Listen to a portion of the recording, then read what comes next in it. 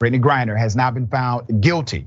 Could get 9.5 years in a Russian prison because of a vape cartridge.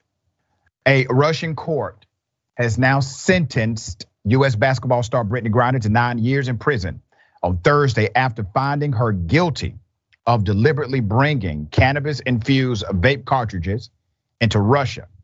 Griner had been prescribed medical marijuana in the United States to relieve pain from chronic injuries, a treatment method that is common among elite athletes because it has fewer side effects than painkillers. I will be quite frank with you, I don't give a damn if it was there intentionally or not. Giving this woman 9.5 years for a victimless crime is insanity.